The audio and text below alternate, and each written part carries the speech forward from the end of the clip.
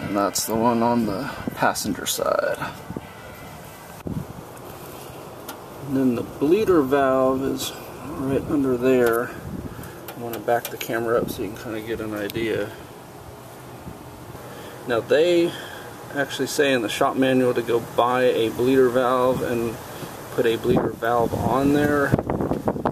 But from what I have read and gathered, you can just remove that, fill it until coolant's coming out of there, and then just replace that cap.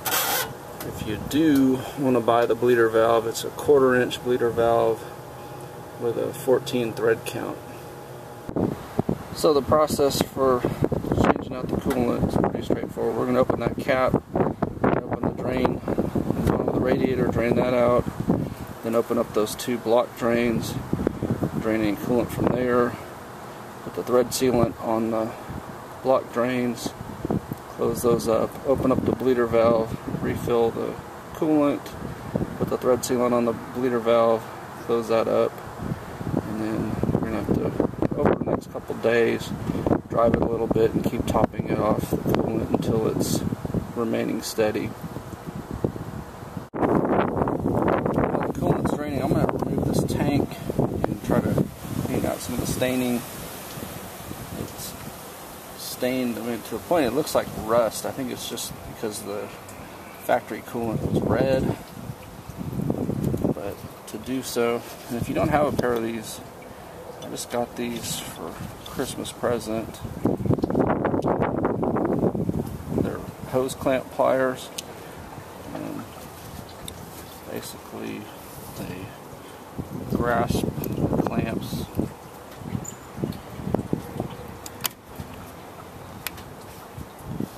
like that. This clamp was obviously stuck on here really tight, but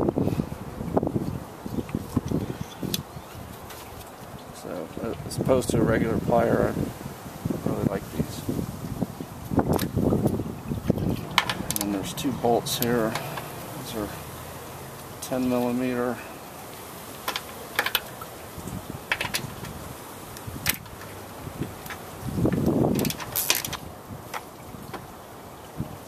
And then to get the power steering reservoir detached from there, you gotta push this little retaining clip.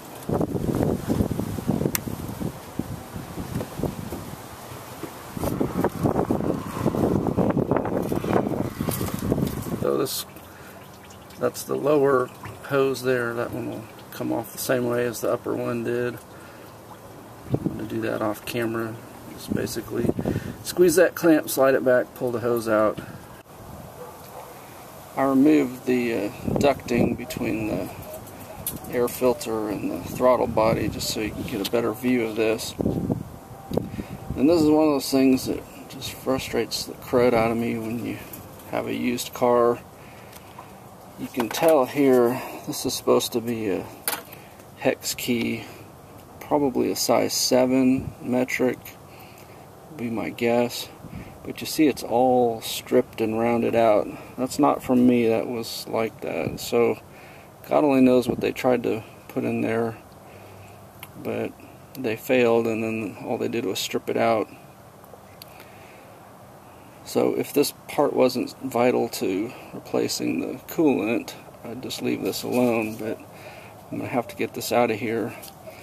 So I'm going to try one of these star pattern tools and see if I can get enough grip in there to do it. Otherwise, I don't know. I don't seem to have anything else that would be suitable. So this is what the engine block drains look like. There's one on each side.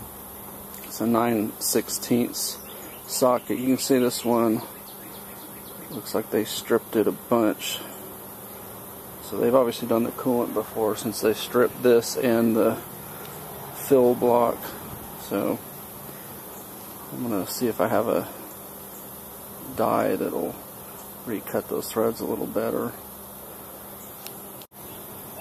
And this is what you need to put on the threads, both on the block bolt, drain bolts, and the bleeder whatever you want to call it, bleeder bolt.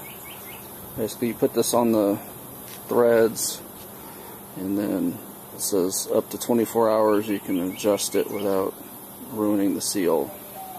After 24 hours you'd have to start over. So since you may run across this anytime you have a used car, I just wanted to show you what I did to get this stripped bolt out of there.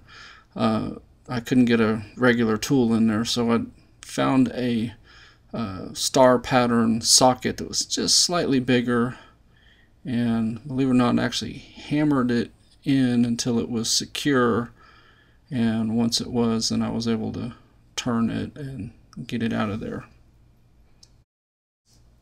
I went to the auto parts store and they didn't have a bleeder valve. In fact, they didn't even know what I was talking about. But they did have this bolt that has a normal socket wrench style to it, so I opted for that. I figured that's going to be longer lasting and be easier to deal with for whoever's got to do this next time, rather than trying to replace it with the exact same part. So I'll put the thread sealant on there and put that back in there once I've filled this up.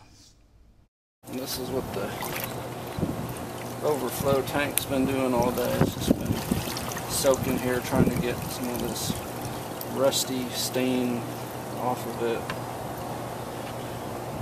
Just like the Crown Vic, these are compartmentalized, so you can't just get in there and scrub very well.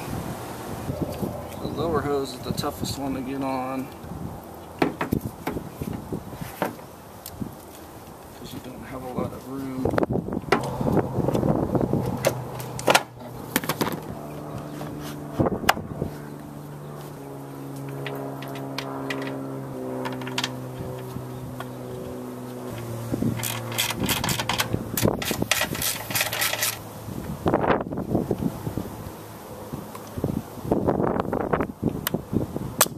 Refill process is just pouring the coolant in here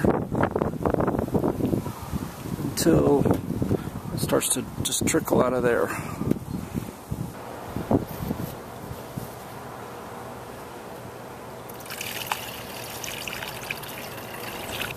And yes, I prefer the green coolant.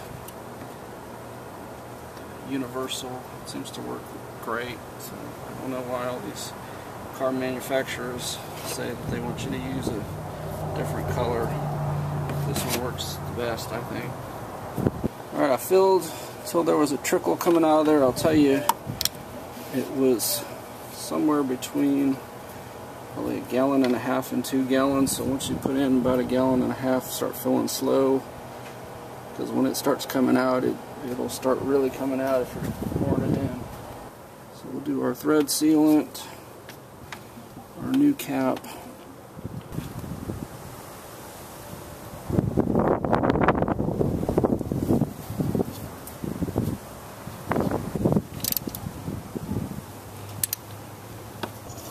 I wanted to also show you while I had all this apart.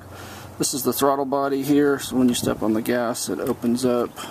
That's wide open throttle, or floored. It was pretty dirty, so I went ahead and cleaned it up with some throttle body cleaner. Just kind of spritz it on there and wipe it off. You see there's still a little bit of dirt. I got a ton out, believe it or not, even though there's still a little bit more in there. So I have it filled up to the cold max line, and I'm going to check it over the next few days of driving. Typically any air that's still left in the system will come out and this level will go down. Another tip, I put a little silicone spray on the rubber gaskets there. That'll help those last a bit longer.